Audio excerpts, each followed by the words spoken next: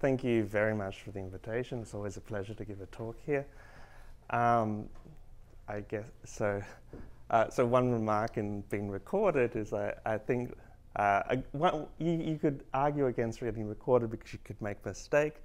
But if you go in the line of Douglas Adams's reasoning, so at the beginning of one of his books, he decided to write the story of The Hitchhiker's Guide to the Galaxy and how it came to be. And in it, he decided to set the record wrong for eternity. So that's what I plan to do for the rest of the talk. But maybe it's not so wrong. I'm expecting the number 42. Number 42. Unfortunately, there's only 25 slides. But okay, so for dispersive PDEs, waves travel at different, or with different wavelengths, propagate at different phase velocities, and so they tend to disperse. If you have an unbounded domain, they tend to disperse out. And so for a typical equation, dispersive equation, like the nonlinear Schrödinger equation, this dispersion can be translated into decay. So this is the L infinity decay you get for the 2D nonlinear Schrödinger equation. For compact domains, you don't have such a decay because things get wrapped around, or a boundary if they bounce off. And for such domains, one expects an energy cascade to occur. Okay, so this is actually a subject of a famous conjecture of Bogin, who conjectures there exists solutions to the nonlinear Schrödinger equation whose high Sobolev norm grow as time goes to infinity. Okay. Another way of looking at this is in the context of wave turbulence. So wave turbulence was born out of an attempt to adapt the ideas that Kolmogorov applied to hydrodynamic turbulence to nonlinear decoupled waves. And so this is an example of wave turbulence. So this is a dangerous thing about getting recorded because someone will point to me and say this picture has nothing to do with what the talk is about. But anyway, so but the idea here is that you have small little ripples, and we want to describe the sort of randomness of these waves, of these small little ripples, as opposed to hydrodynamic turbulence, where you have things going everywhere and everything being crazy. Okay, so let's fix this in a mathematical context. So take a solution to the nonlinear Schrödinger equation on the torus of dimension d, and we consider a torus where the lengths of the torus are of a size L, because in the end we're going to use this as a scaling parameter and we're going to take certain asymptotic limits. And one of the limits will be in terms of this L. Now this is a little bit of notation which I need, maybe I'll write down since it comes up all the time. So I call this, so I have this sigma, k, k1, k2, k3, and here we have, this is just k minus k1 plus k minus k3. And in every iteration of our papers, we decide to change the sign notation, which is always fun. And this is already a mistake because I went from a different version of this talk. So k, k1, k2, k3. This is going to be, so q is going to be our dispersion relation. So q of k minus q of k1 plus q of k2 minus q of k3. And q is our dispersion relation, k squared. Okay, that's enough notation for now. So using this notation, we can rewrite the nonlinear Schrodinger equation in Fourier space by the following. Okay. And here I've modulated out the linear dynamics. And lambda is sigma. Sorry? Lambda is sigma. Big lambda is, that's one of the other ones I didn't get to do. Because in one paper we had lambda, and I tried to find all, but I missed that one. I think we decided to change lambda to sigma because we have lots of lambdas. You'll see another lambda, a lowercase lambda appearing here. So, okay, so there's a lot of caveats about this slide. There's a lot wrong about this slide. No, the previous slide is nothing wrong, right? No, this slide, other than this lambda here, there's nothing wrong. There's nothing wrong. Apart from that, that's not dead. Okay. And this slide, there's a lot wrong. Okay. Not because I wrote it wrong, but because, yeah. So this is sort of a typical sort of way. If a physicist was describing wave turbulence in a cafe, this is how they might describe it. That's not to say this is what they mean. If you really dig at them, they'll bring out the details, and you'll actually understand what they really mean by these things. But this is sort of the cafe description of wave turbulence. Okay, so you introduce this lambda. So I already introduced this lambda. Lambda is just introduced to scale the size of the data, so you can rescale the equation. So you take lambda to 0, and if you take lambda to 0, you restrict to exact resonances of the equation. You take L to infinity, and then you go from a discrete sum to an integral. And then you apply the appropriate statistical and time averages, and you magically arrive with this equation. Okay. Now, this equation also doesn't make sense, even by itself, as a standalone equation, because I set rho k to be the expectation of ak squared. So this is not even closed as a real equation. It's just to give you an idea of an equation.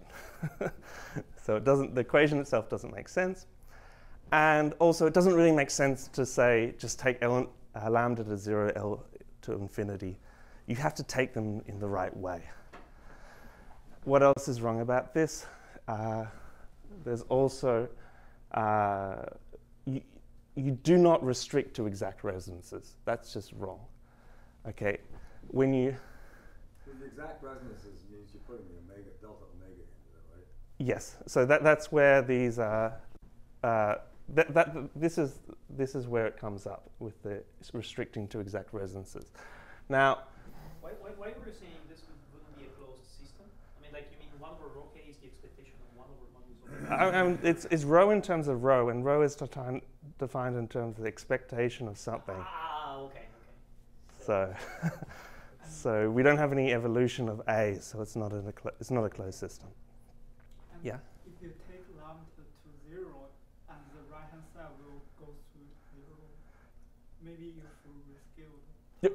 You need to this lambda sticking out the front is another thing that's another problem, which will. But it's not the lambda that you're sending to 0. Even sending lambda to 0 is there's a lot of problems, okay? And I'll explain, I'll overcome all the problems one by one.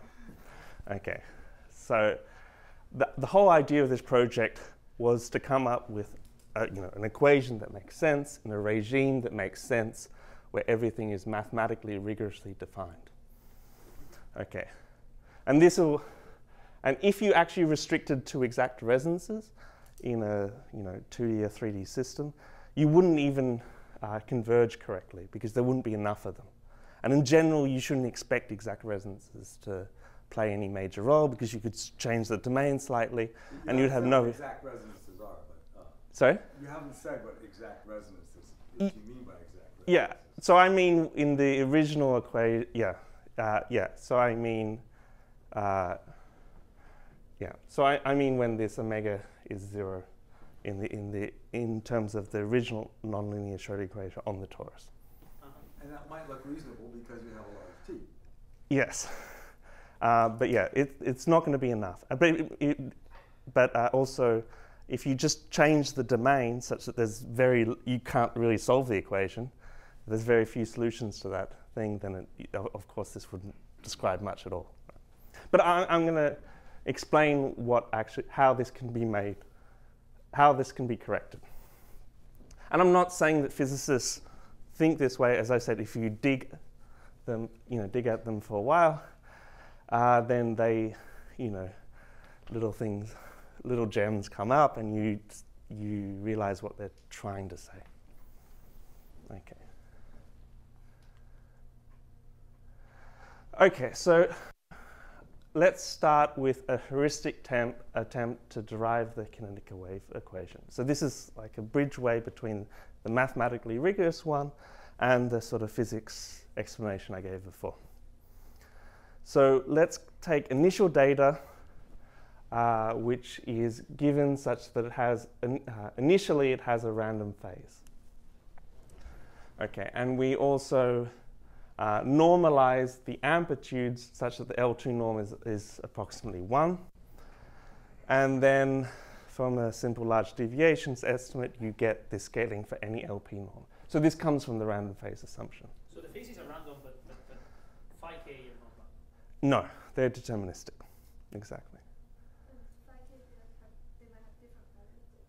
You can pick any phi k so that this property holds. Okay, we're not restricting that. Okay, so now let's write the solution AK as a Duhamel expansion. Okay, so we write it in terms of its initial value, and then we do a first order Duhamel expansion, and we get this, and then you get the second order, you get the third order, fourth order, and so forth. Okay, for this calculation, I will need at least 2 orders. Okay, I only wrote down 1 just because it's messy.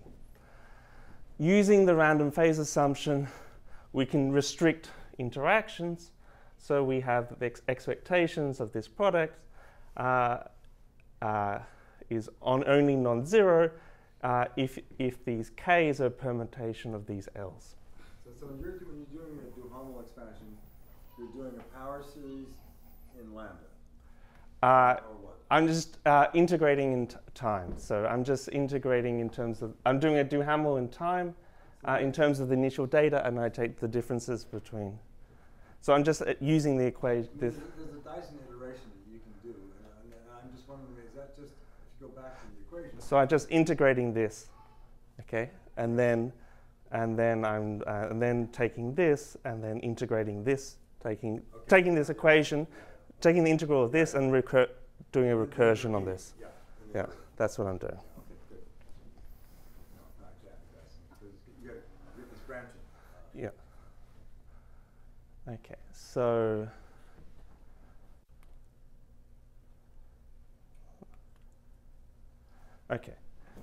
so if I do that, then, and I set rho k to be the expectation of AK squared, then the first order terms are the initial data plus this term here, okay, plus higher order terms. Okay, here I used that a bunch of terms cancel because of this property here. So are you just going to go to second order for purposes of this talk, or you must have to go higher order? Oh, I go to arbitrary high order, but this is just for the heuristics. I'm just saying that there's a ... and then later I will have to deal with that ... Okay, so now I take. So, Yeah, sure. Just could you back up this one slide? So this is the average that you're taking now. Yes. Of the AK squared. Yes. This perturbation scheme. Yes. This iteration scheme. Yeah. Okay, so this second term, I should say this second term, so there's a term in between which disappeared.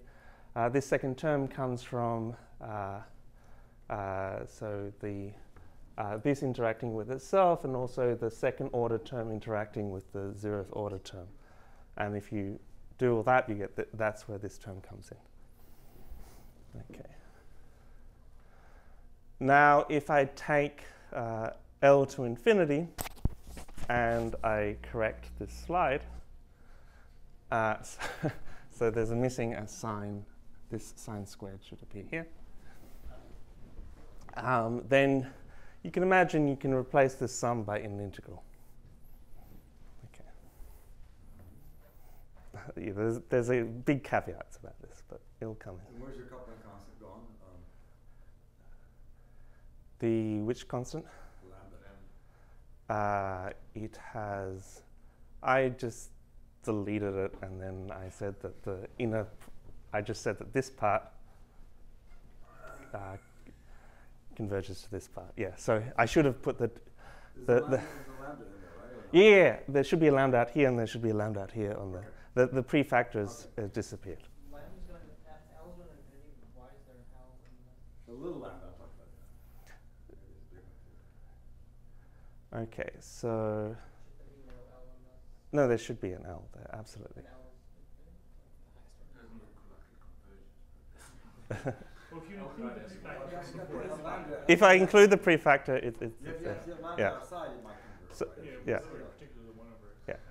L. So, so now the thing that I'm missing also, the final step I need to do in this heuristic derivation is replace this by a Dirac delta on omega. And so if I take t to infinity, I haven't said how I take these to infinity. They go at the same time. So you can't really do this. But then if you do that, then you get the kinetic wave equation given by this. And I'll write the kinetic wave equation in terms of this math cal t. Okay, and tau is going to be the kinetic wave, the nonlinear time scale. So this is the time scale that you expect an order 1 change to occur. So this is an important thing, so I'll put this here.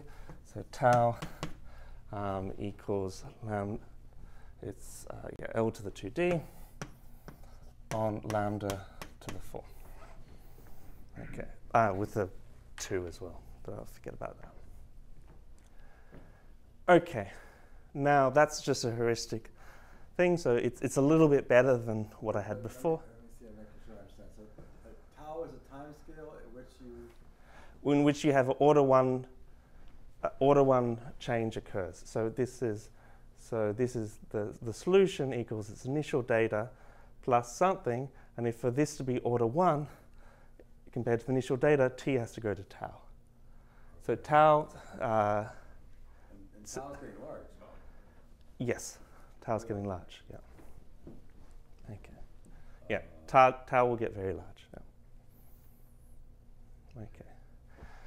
So instead of considering the nonlinear Schrodinger equation on the torus, we'll actually consider the nonlinear Schrodinger on a generic rectangular torus rescaled by L. What I mean by generic rectangular torus is you take a torus and you change the side lengths. You set the side lengths to be a certain number, and I'll explain generic just in a little bit. And then once you have that rectangular, so you can imagine having irrational side lengths, for example. Once you have that rectangle, you rescale it by L. Now, by the rescaling of the equation, The previous slide was sort of an intermediate type of derivation. Right? yes, Okay. it's slightly more rigorous. Now we're getting more mathematics. Now we're getting to math. You're sort of getting from very heuristic to a little less so, and now more. Exactly. Math. Now we're Now at you're getting the math serious. stage. Okay. So now, if you rescale the nonlinear Schrodinger equation, you can take this. You can write this problem on the generic torus in terms of the regular torus by rescaling the Laplacian. So you just replace the Laplacian with putting generic coefficients out the front of the derivative. And by generic, I mean that you take these coefficients, say in a range from 1 to 2, and the result that we'll prove will hold on a subset of possible beta of full measure. And the reason why you want to do this is because exactly, if we go back to this is really wrong, okay? And we want to kill as many exact resonances as possible, because the exact resonances give you completely the wrong time scale, and you just want to get rid of them, okay? And you want to replace them with quasi-resonances. And so you need an equidistribution result, which I'll talk about at the end of the talk. And so that's the purpose of switching to a rational torus, or a generic torus. Okay. So this is our theorem. Okay. We consider the nonlinear Schrödinger equation on a 3D generic torus, rescaled torus, so rescaled by L. And we assume the initial data satisfies the random phase condition. Then there exists some delta greater than 0 such that the following holds. Now, if lambda is less than L to the 9 on 53, so this weird number comes from the fact that we use some Strickhart's estimate, which is not quite sharp. If you had the sharp estimate, you could get a better result. Then we have that this is same as rho k. The expectation of ak squared is given by the kinetic wave equation. Okay, now it's still for a very short period of time. It's much less than the nonlinear time scale, but we show that the solution itself is actually described by the kinetic wave equation. And what I mean by that is that its evolution, it does get evolved by this, and the next order term is strictly smaller. Okay. So at the end of the talk, I'll talk, it would be nice if you could, push this further and push it to longer time scales where you could actually get the nonlinear time scale. We can't currently do that, but what we can do is this is the first mathematically rigorous derivation of the kinetic wave equation. Okay. Now, I said a lot on that physics sort of slide was wrong. Another thing that was wrong was that we don't really need lambda to be small. We don't have to take lambda to 0. Lambda is not the right quantity. The right quantity is actually lambda times the L infinity norm of u. So this comes. You're allowing lambda to get very big. It's the potential has to be small. So if the potential is small, then you can justify weak turbulence. That's the real scaling. So it is sort of a smallness criteria, but it's not in terms of lambda. It's actually in terms of the size of the potential. Potential? What do you mean by potential? I mean, this is like the potential, if you think of it as a potential here. Yeah. Okay. Yes? Before this result, we have the time scale of L squared divided by lambda squared, right? Could you explain why your result is, why this time scale is significant? So why this particular? L to the 2.65. 2.65 is. Yeah, why this is significant? Because this is actually a really important number. No, it's not. This number is greater than 2 is important. Yeah, so we get better results than you would get that you get for the irrational torus, because you get a lot of cancellations because you don't have exact resonances. In the rational torus, you'd get like L squared on lambda squared just because of the dynamics of the resonances. That's the resonant time scale.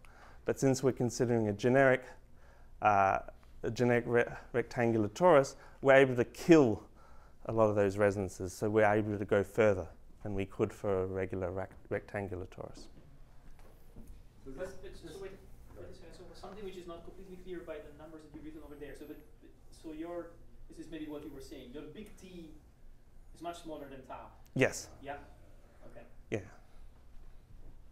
So we're not able to reach the nonlinear timescale, but we're able to show. But the next correction is even smaller. But we're able to show that it actually satisfies the equation in the sense that the next correction is smaller. Yeah. And in the rational Yeah. Didn't get We didn't get the kinetic wave equation at all, and there's the problem about. Okay, you can actually do it for the rational torus. You can do it you can do a different scaling regime in which the kinetic wave equation makes sense in the rational torus, and this is a new result of, well, it's an unpublished result by someone that hasn't announced it yet, so I won't announce it. why not scale it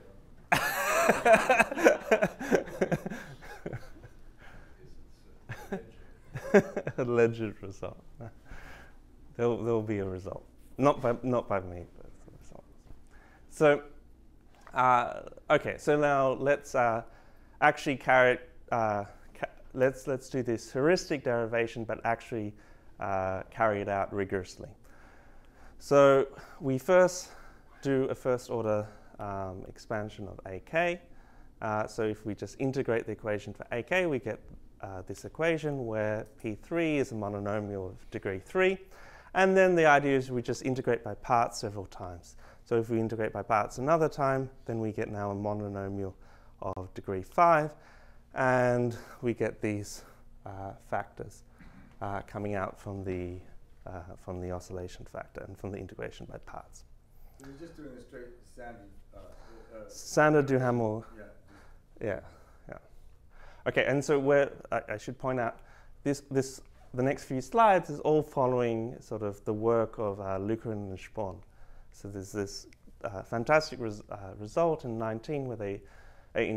2011 where they dealt with the discrete NLS, so the NLS on a discrete grid, and they're able to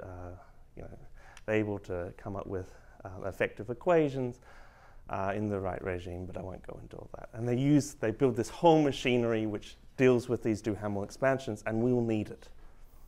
Okay, and it'll be so now if we keep going, so we integrate n times, we end up with AK written in terms of the initial data plus some remainder.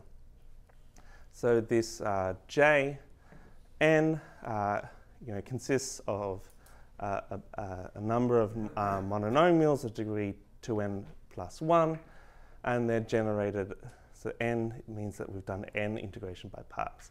And this L is just used to keep track of the history of the expansion, so how the mononomial was generated. Okay. So this is a typical tree. So here this L3, so this time we've done 3 integration by parts. The L3, so L3 says which term we expanded on. So here, the 3 is the depth, and 1, 2, 3 is 1, 2, 3, 4 is just identifying the different term, the different wave vector. And so here we expanded on the first one. Here we expanded on the third one. That's why we have L2 equals 3. And here we expanded on the second one. That's why we have L1 equals 2. And I'll explain what these omegas are. So it gets really complicated, and it really helps to draw out these diagrams. So this is why Feynman diagrams are useful, and we'll see that. So now we first note this simple identity. If you have some sort of integral like this, then we can rewrite it in the following form. And if we define Tj in this form, and we define these phases given by here, then we can get an explicit formula for these JNLs which appear here in this sum. So it's somewhat complicated, but it's so this is just using the identity above. These are the AK coefficients. I had the sigma, which refers to the parity, because in the nonlinear Schrodinger equation you have conjugates, so you have to keep track of all the conjugates as you go along. And yeah, so you get this horrible formula, but it's a formula. Okay. So you have, so that's one Feynman diagram, or is it all of them? So this, I just written one of them, yeah. One, This is yeah. just one Feynman. One of them, yeah.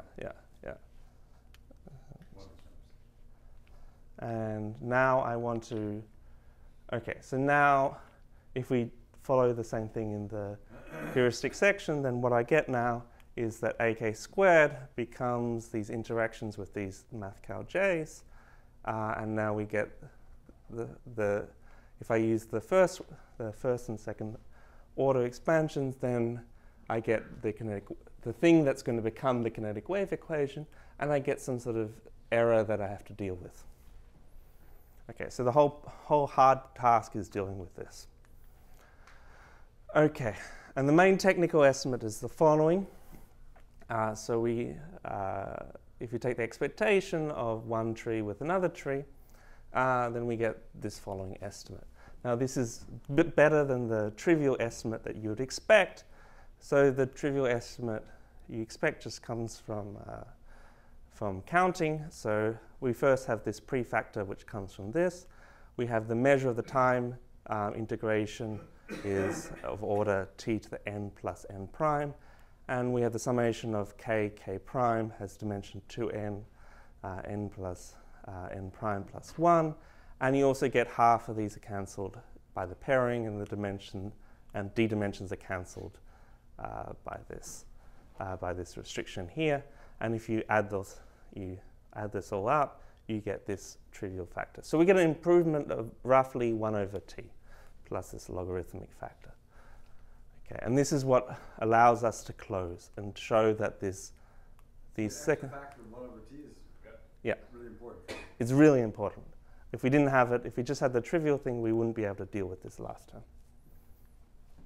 Yeah, and this comes from.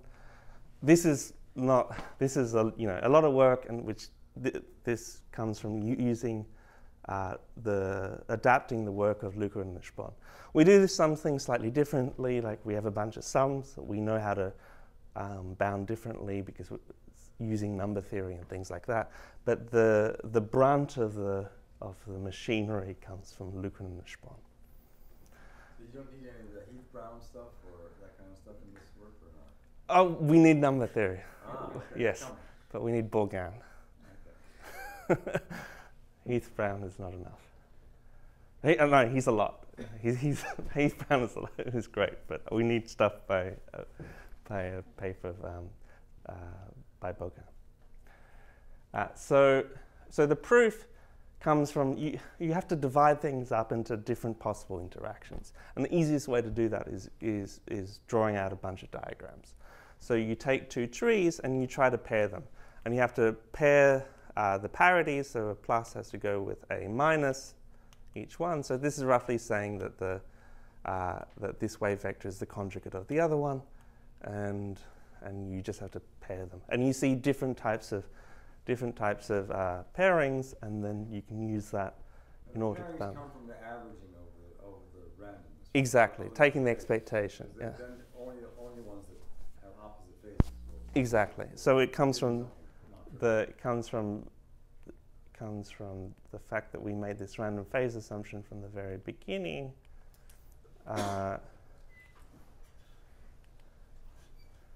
So it comes exactly from this. Okay.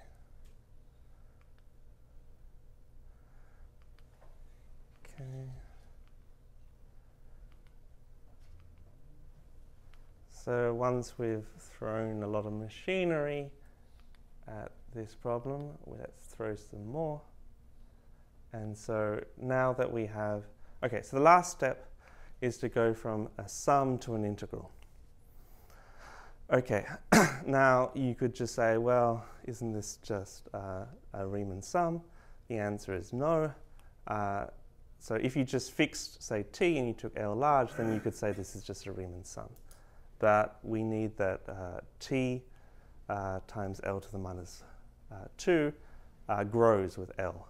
And so in such a regime, it doesn't, you don't get a Riemann sum. And the reason why we need this is that we need that this sign converges to this Dirac delta. And this is the requirement for this to be true.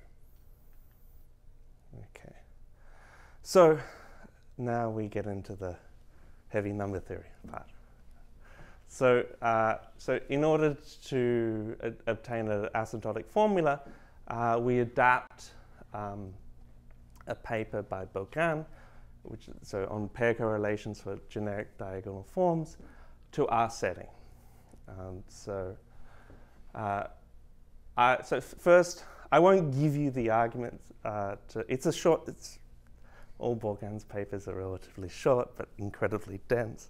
But it's not a long paper, but it involves a lot of really kind of great ideas. And I'm not going to go through those ideas because it's a bit complicated. You reduce the number of variables in this sort of thing. Yeah. It's easier to Exactly. Yeah. And he got basically the optimal result. I think if you write it, you might have to change something in his paper, but you basically get the actual optimal result from this method. So I'm not going to go through the entire proof of Buckmaster, but let me just give you some intuition. Let me do an easier problem. Say instead of finding an asymptotic formula, I just want to do a lower bound on these sums. Okay, and so you can roughly translate the sums I had before into sums or finding the cardinality of sets like this. So Q is your quadratic form. Just to clarify, before when you had since I remember when you had the integral torus, this was a rational quadratic form, and then you were using some more serious number theory from a certain point of view. Then I was Now using it's Heath Brown. irrational quadratic form, and you're using sort of this kind of Oppenheim feature, which if betas are fixed, then ergodic methods are the best, but when you average on beta, this is where you make it. So to tell you how to go about doing this, Oppenheim? Yeah, because it's an indefinite quadratic form. Yep. He's looking how often that takes values in an interval yeah, exactly. box. And that is a problem that we study in the irrational case. It's called the Oppenheim conjecture. And the difficulty is to solve it in few variables when the betas are irrational, not just random. But even random is But make it quantitative. You got to make it quantitative. Yeah, you have to make it quantitative. Yeah, Otherwise, absolutely. You need an asymptotic formula, which just gives you the Oppenheim conjecture. So the real recipe to doing all this sort of stuff is getting to a number theory problem, having no idea how to do it, and then going to Peter and asking him where to look. And so this has happened twice. In our last paper, we asked Peter, and we got the right paper for Heath Brown. And this paper, Peter pointed us to this. actually, with a high probability, I can always say Buckmaster.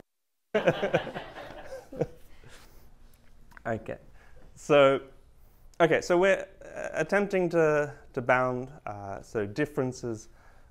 So these differences, these quadratic forms here.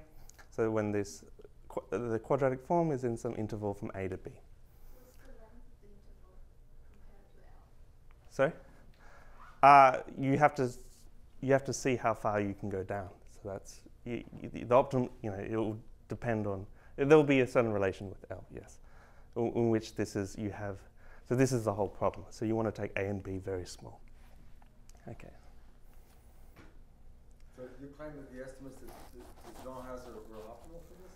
I can't remember if he stated the optimal result, but the argument gives the optimal result. The reason why it gives you the optimal result is kind of there's trivial solutions to the trivial solutions to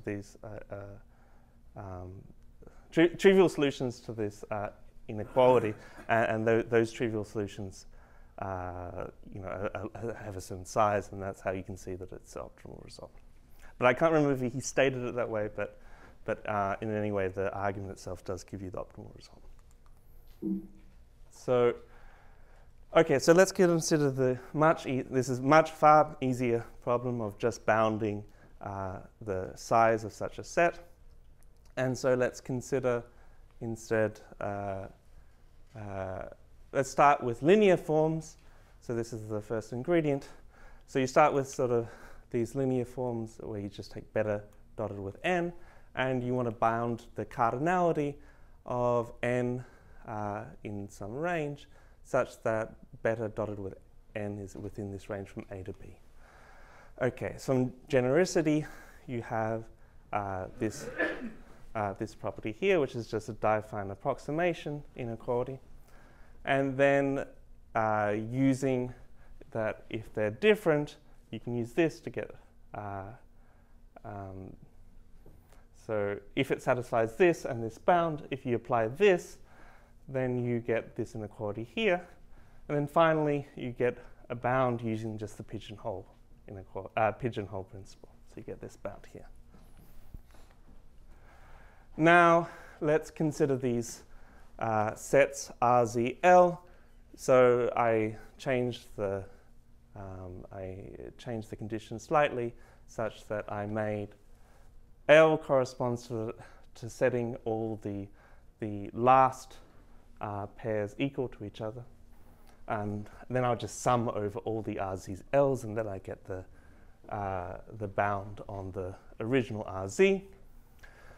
And how you do this is you just rewrite K. So you rewrite this as different as Pi minus Q. So you just rewrite the difference of squares, and in doing so, you can reduce to the linear forms. Okay, so you can just so you reduce here to the linear forms in this sum here. You're sketching. And now you're sketching the Bourgain proof, or no, this is just the simple proof, and this is the whole proof. It's not a sketch. Like there's nothing more to it.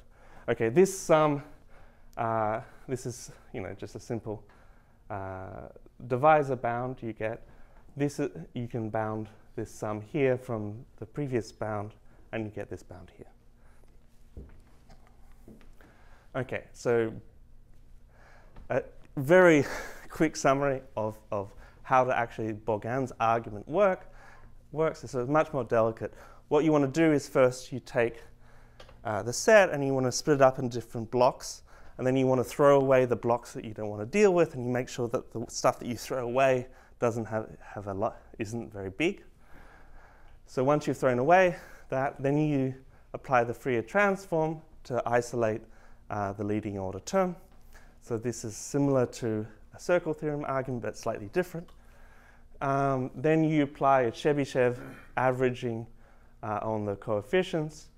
And then there's one final tricky sum that you have to deal with, which is dealt with. What was one of these big new ingredients in this This last bit was a... So they used in the divisor sum of the zeta function, but unexpectedly in this one. Exactly, and this last bit has been used in many problems since.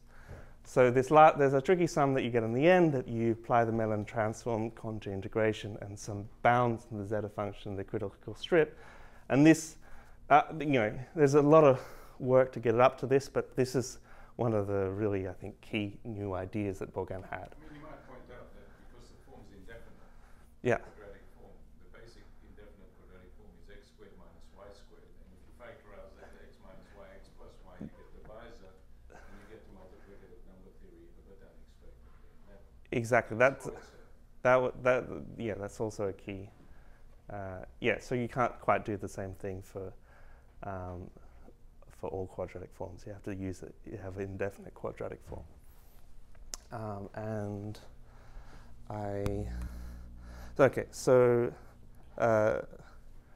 Going towards the future, what are the open problems in the area? The big problem is to get to the nonlinear timescale in which an order 1 change happens. And it's possible that if you reach the nonlinear timescale, you may have to add a correction. It's very possible that this is the case. And so, a big question is what that correction would be. And then you can ask other questions such as, can you apply this to other compact geometries? Since it should be sort of generic for any geometry, it shouldn't necessarily be a torus. So here, only when we deal with the remainder term we can reach the non-linear time. Exactly. And Bourgain's result is already enough for this non-linear time scale. Which result? The quadratic form. Oh, the number theory is fine. The number theory is as good as you'd want. That's not the restriction. The number theory is not the restriction to getting to the nonlinear time scale. The restriction is the remainder term. Is the remainder term. We have to deal with the... Feynman diagram expansion. Absolutely. Yeah. But in the other geometries, you want a number theory in this way. I mean, you won't get this. Well, you can change... In these, the eigenfunctions are going to be not explicit. So the thing is, this make this Fourier expansion. the way that we did things is there's actually a lot of regimes in which this all converges. So you can go to certain regimes where the number theory isn't so important. You don't have to have such precise bounds. We get a really long time scale because we can use this number theory, but you can even, in the right sense, do this with rational torus. It's a different regime, it's just different scaling with the lambda and L, but you can do that. But also, this whole setting gives you a basic setup to go about applying this theory to other equations and really testing when this theory, in what regimes this theory makes sense, because it doesn't make sense in all regimes. You can't just take lambda to 0, L to infinity and hope for the best. You really have to figure out the correct scalings in order to such that this kinetic wave equation appears. It does not appear in all regimes. It only appears in certain regimes. So I think I'm a bit early. I just realized I have till 5:15, but anyway, it's late, so. 6:15.